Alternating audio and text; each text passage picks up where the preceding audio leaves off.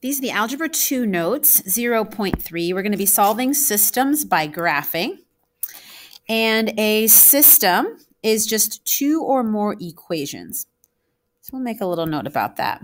System, two or more equations.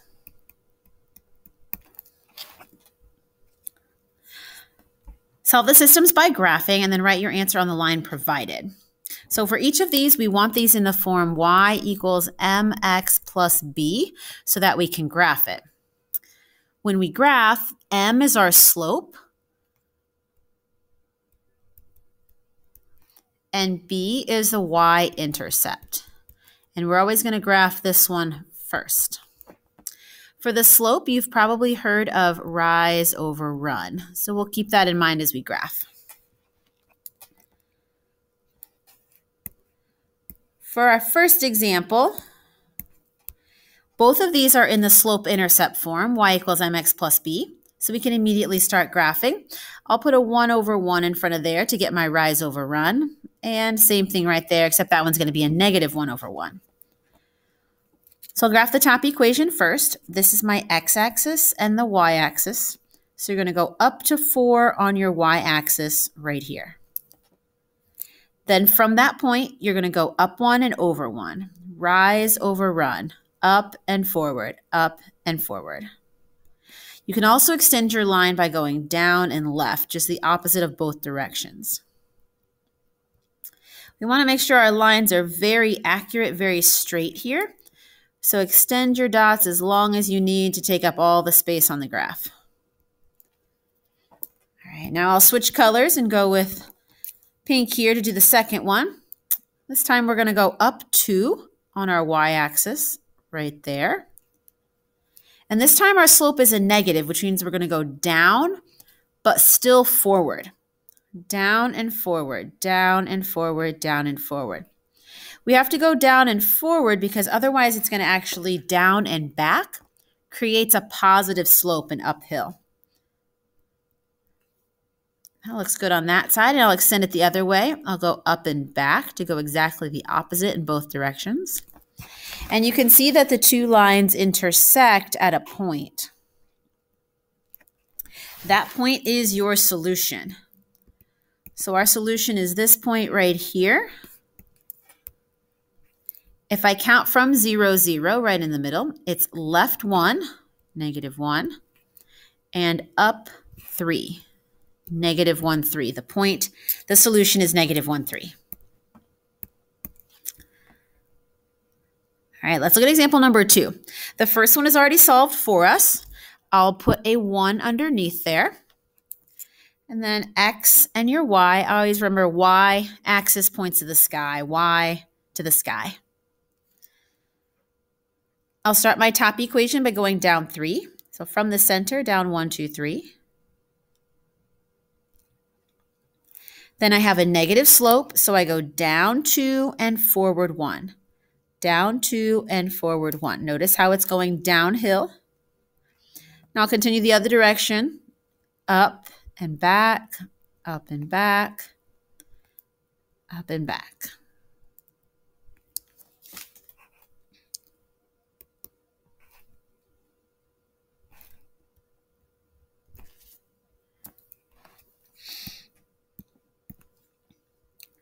For our second equation, we need to solve this. So I'm going to bring it over here where I have a little bit more space. My goal is to solve for y. So I'll subtract 4x.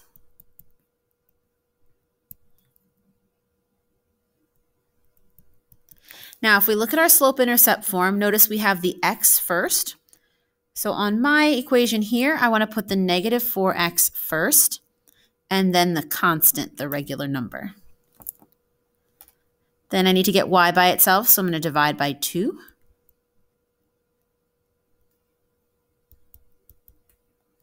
Negative 4 over 2 can be written as negative 2. Divide those out. Minus 3. And you can even put a 1 underneath there like that as well.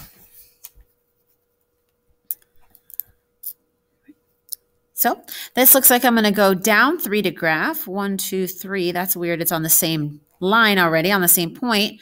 And then down 2 over 1, down 2 over 1.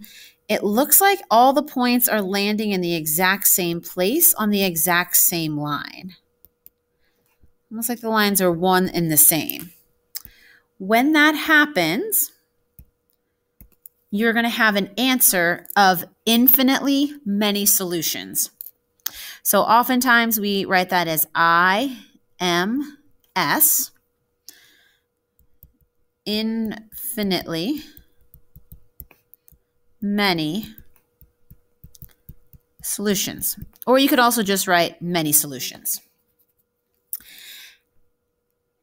And that's telling us that the lines are crossing a lot of places. So there's a lot of solutions. So this point right here is a solution. 0, -3. This one right here is a solution. 1, -5. This one here is a solution. 2, -7. All of these dots where they cross are solutions. And even the decimals in between each of the dots is a solution. So whichever you would rather write, either IMS or many solutions, both will be correct. And again, that's if you have the same line. So we'll write a little note like that. If the lines are exactly the same, you're going to have many solutions, infinitely many solutions. Okay, example number 3. Both of these are solved for us, which means it's going to be hopefully a little bit easier.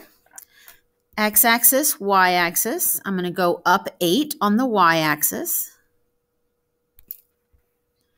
And then I'm going to go up 3 and over 2. So when I go up 3, I actually end up off my graph, but that's okay. I'll just think I'm right here on that line. Up 3 over 2. I don't really want to extend it any further that way. I'm going to go backwards. So remember, we're going to go opposite in both directions. Down 3 and backwards 2. Down 3 and backwards 2. You'll notice that continuation of the line.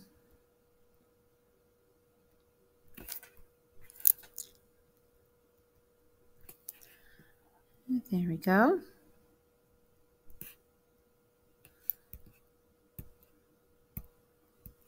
All right, for our second equation, the x does not have a number in front, so we'll put a 1. And then we'll graph up 6. And up 1 over 1. Up 1 over 1, up 1 over 1. And down 1 backwards, down 1 backwards, downward backwards, and it's almost crossing right there, but it doesn't actually cross until right there.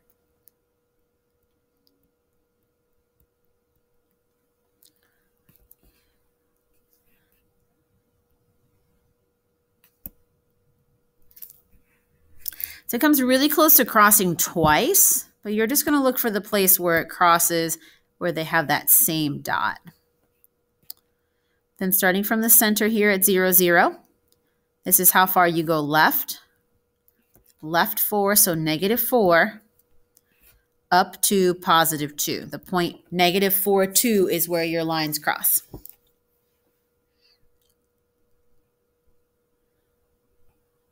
Example number 4.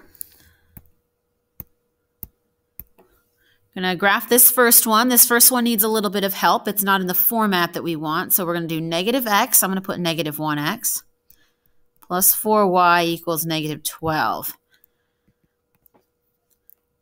And then we're going to solve for y.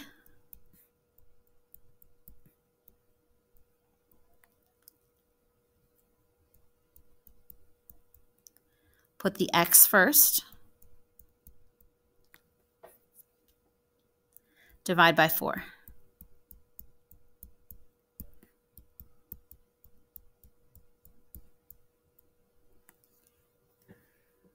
Okay, now that's in graphable form. So we'll start with our y-intercept, the -3. There's my y-axis and my x-axis. So I'm going to start by going down 3. 1, 2, 3 right there. That represents that 3 right there. And then my slope, I'm going to go up 1 and right 4. Up 1 and forward 4.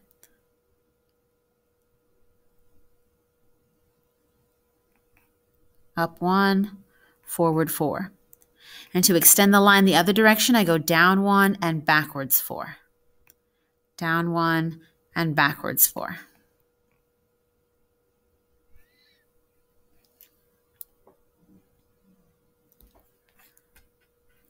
I'll kind of put a line right here to know that we're all on that side.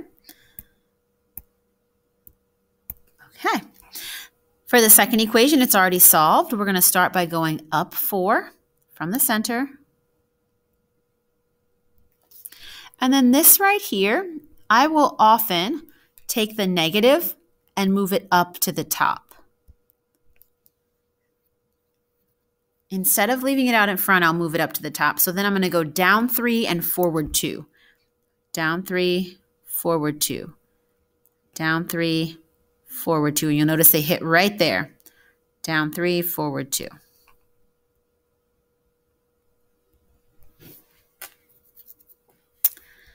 And then we just need to identify the place where they cross. Looks like it's right here. Start from the center, 0, 0. Count over right or left. So 1, 2, 3, 4 to the right, positive 4. And then 2 down, negative 2. So these are always written as an XY pair. How far you're going left and right, how far you're going up and down. Example 5 on the back. Looks like both of these are solved for. And if you notice, this and this are exactly the same. So let's see what that does when they're on the graph. I'm going to go up 5, put a dot. And then again, I'll write that as down 2 and forward 3. Down 2, forward 3. Down 2, forward 3.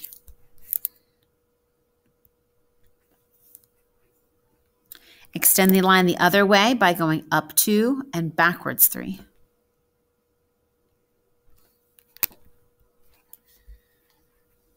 Oops.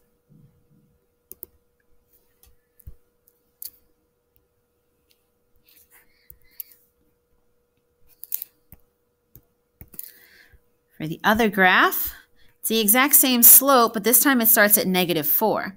So on my y-axis, the up and down, I'm going to go down to negative 4.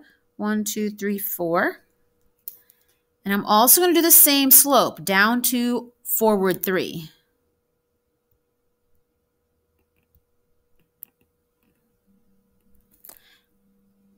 And the other direction.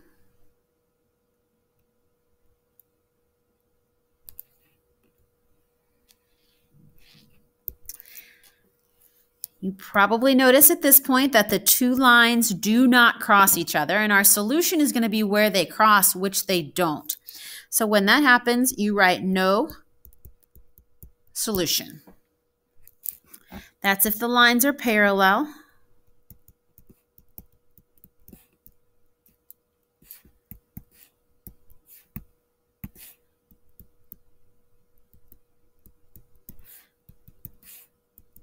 So anytime you have two lines that never cross, they'll have the same slope, and the answer will be no solution. All right, and our very last problem, example 6, both of these need to be solved for. All right, so we'll do negative 2x plus y equals 5. And we'll do the equation. Negative, actually, I'll just solve that one under here. All right, so we can add 4x and add 4x. So I'm actually solving the second one first. And I always put the x first because remember, I'm looking for all of these to be in the format y equals mx plus b. So I want that x to show up first before the regular number. We divide by 2. 4 divided by 2 is a whole number 2. 10 divided by 2 is 5.